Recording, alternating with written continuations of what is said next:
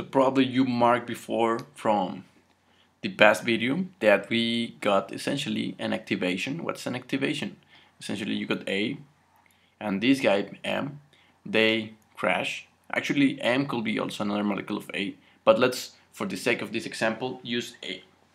Now they crack or they shock, they collide, and this A gets activated.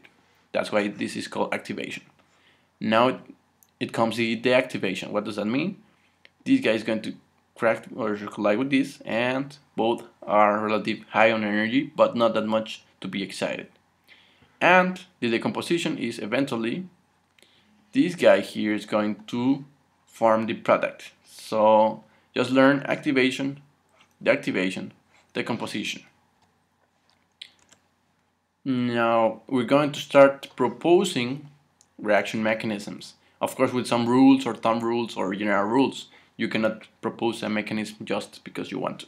You need to give some set of rules because this is actually extremely complex chemistry kinetics. So let me give you some tips. For example, generally you add 1 unit to the denominator in case you cannot do it to the elementary rate law. If you have non-elementary rate law, you start by doing this. You have to the second power, and to the first power you have different k's. So you add 1.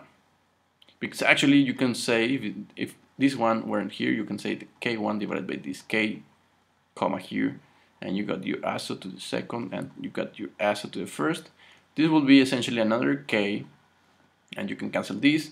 So this becomes first order, which of course it is not, because we are not modeling it as an elementary rate law.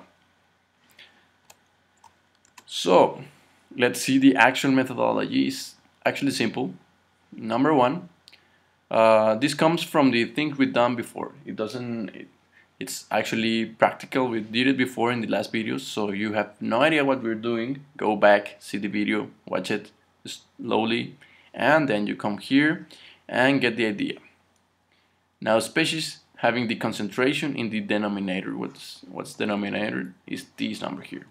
So you got Ca are probably colliding with the active intermediate. So this guy here, this is the active intermediate, you are colliding this guy here. So A is here. Makes sense. If a constant appears in the denominator, so let's say K, the denominator once again is down, one of the reaction steps is decomposition of the intermediate. So you have this intermediate is decomposing itself because of that K. That's general rules, thumb rules. It doesn't mean that this is always the case, but in general you can say that. And 3, species having concentration in the numerator, so this number right here up, probably are the product of the active intermediates. So this guy here goes up. So it's easy, just A goes down. If a constant goes here, is a decomposition, and the numerator in general is the product. You can read this other table. I will not read it to you because it's actually easy. Well, let me just give you a small summary. Assume an active intermediate, which is the one we've used before. Postulate the mechanism. This one depends on you. Model each reaction. You will need at least the intermediate reaction plus the first reaction and the final reaction. Use the PSSH, or the pseudo steady state hypothesis, which says that essentially the rate loss of a intermediate material will be 0. Now eliminate the concentration. Okay, and generally solve. And if the derived rate law does not agree with the experimental observation, of course it doesn't work. Science works like this. Experimental observation goes first before theory. So you need to assume a new mechanism or intermediates and start all over. Good luck with that.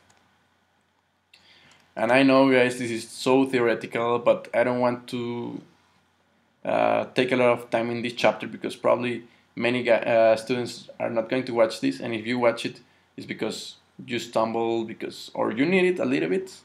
But if you really need it, I think you're studying chemistry and not that much engineering, but Anyways, you can go to my courses. I got a little bit exercises, maybe 5 to 10. And yeah, just click here, go to courses, check out Reactor Engineering, Chapter 7, and you will find a lot, well, not a lot, some examples. And remember, this is an overview for our course of Reactor Engineering. Sorry if you wanted to know all the truth about mechanisms and chemistry, kinetics, etc. This is just an overview so you have an idea of what are we doing.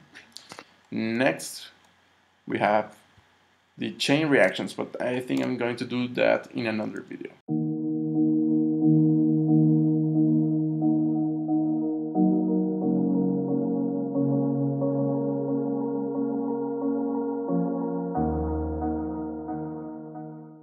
What's up guys, it's me, Chemical Engineering Guy. So if you liked the video, why not push the like button?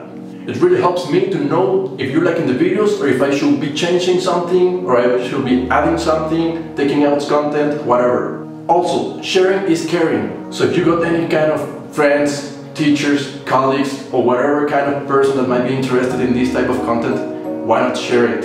Sharing helps our community to grow faster in members and in content.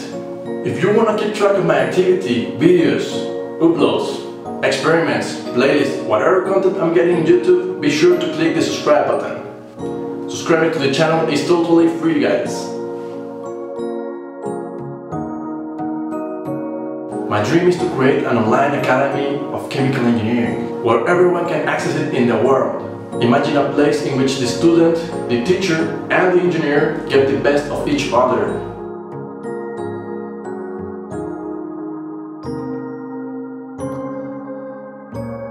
Thank you guys for the support and the love.